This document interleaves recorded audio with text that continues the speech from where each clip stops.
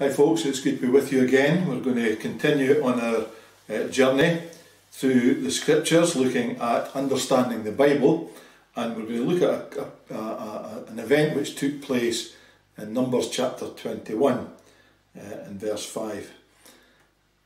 It's an interesting subject because it's spoken personally. The Lord Jesus spoke personally about this event, about himself.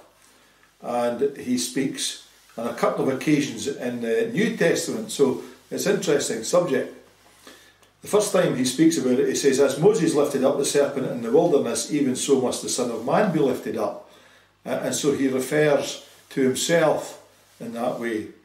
He also says in John's Gospel again, chapter 12, "And I, if I be lifted up from the earth, will draw all men unto me." So the subject is personal to the Lord Jesus, but it happened long time before he ever came into the world. It's also an interesting subject because it's an up-to-date thing in our world as well, in that the British Medical Association uses the motif, you might say, of a serpent on a pole in their headed paper, or at least they did. So there's links to all of us in a sense. Let's read the story and just see what it says to us. Chapter 21 of the book of Numbers and verse 5. "And this people spake against God and against Moses, Wherefore have ye brought us up out of Egypt to die in the wilderness? For there is no bread, neither is there any water, and our soul loatheth this light bread. And the Lord sent fiery serpents among the people, and they bit the people, and much people of Israel died. Therefore the people came to Moses and said, We have sinned, for we have spoken against the Lord and against thee. Pray unto the Lord that he take away the serpents from us. And Moses prayed for the people. And the Lord said unto Moses, Make thee a fiery serpent, and set it upon a pole, and it shall come to pass that everyone that is bitten, when he looketh upon it, shall live. And Moses made a serpent of brass, and put it on a pole. And it came to pass that if the serpent had bitten anyone, that when he beheld the serpent of brass, he lived."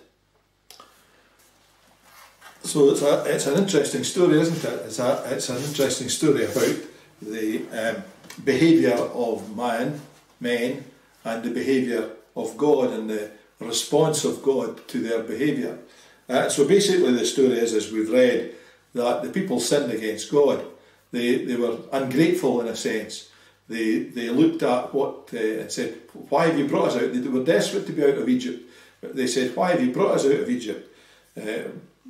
We don't have any water here, we don't have any bread here, and this bread that you've provided for us, the manna, we've become sick of it, we don't want it anymore."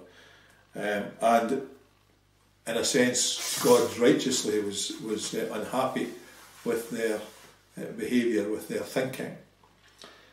But remarkably, God could quite easily have said, "Well, we'll just leave you to it. If that's what you want, you stay in the wilderness, or go back to Egypt and enjoy what you had in Egypt with taskmasters and so on, and that's fine." But he didn't. He was very gracious to them, in a sense. But first of all, what they realised was God had to instruct them in some way. He had to get them to realise that they were sinners. And we find something about God here, that quite often when he wants to speak to us, he uses something which will make us pay attention. There's a story in the New Testament about a man who was a jailer, and he put two of the preachers of the gospel in the jail, and God needed to speak to him, and he spoke to him through an earthquake. And so it was quite an amazing story. But in this occasion, God doesn't speak through an earthquake, he speaks through fiery serpents, or biting snakes, poisonous snakes. And the snakes came in amongst the people of the camp, and they began to die because of these snakes. And then the people realised they had done wrong, and they understood that they had to do something about it. And so they asked Moses to get before God and ask him to deal with that situation. And God, in such a gracious way, says, okay, what I'll do is we'll make a serpent of brass and put it on a pole, and whoever looks at the serpent will be healed. And so that's exactly what happened. Now, interestingly, God doesn't say that the people had to make serpents of their own.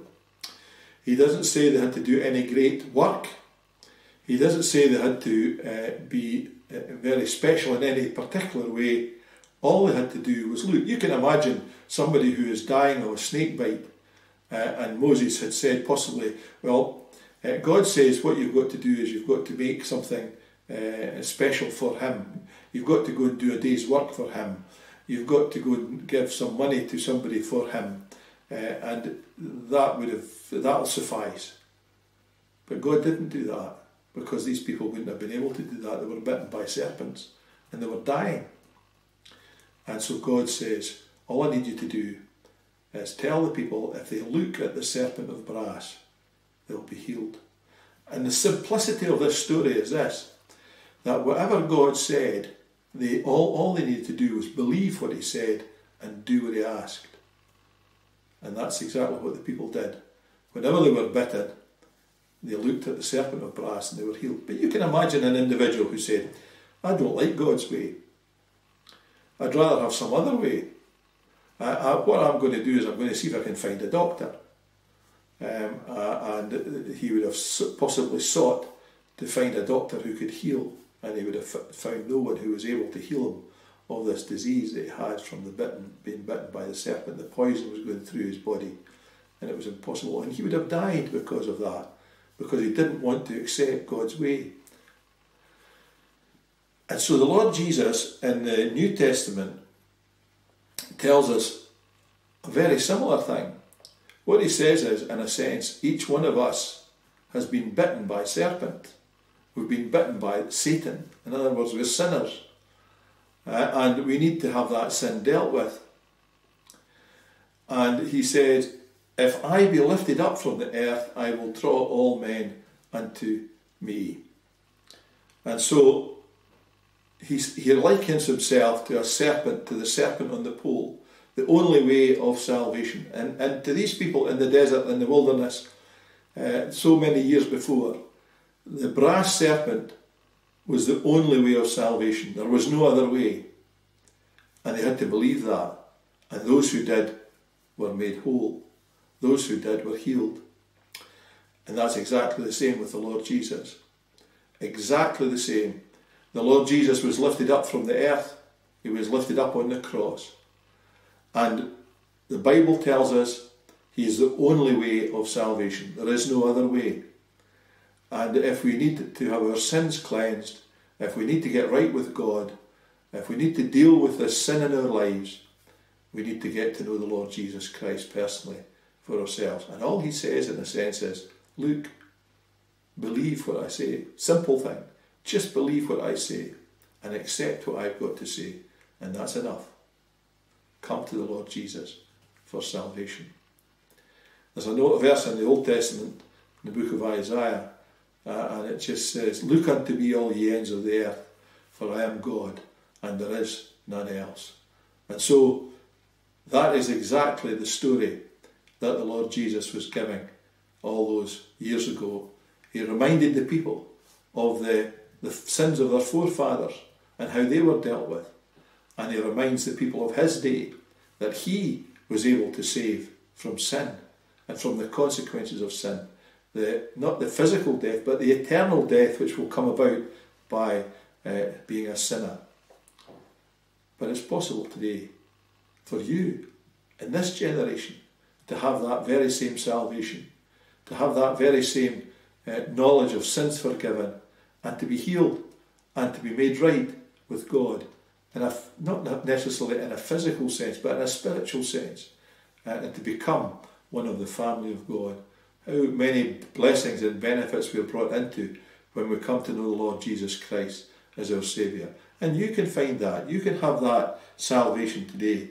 The people in that day were given a choice. The people in this day are given a choice. Will you accept God's way of salvation through the cross of the Lord Jesus, through the blood that he shed at Calvary's cross? Will you take him as your Saviour? Just like the people, in a sense, took the serpent as their Saviour. They looked at the serpent and they were healed.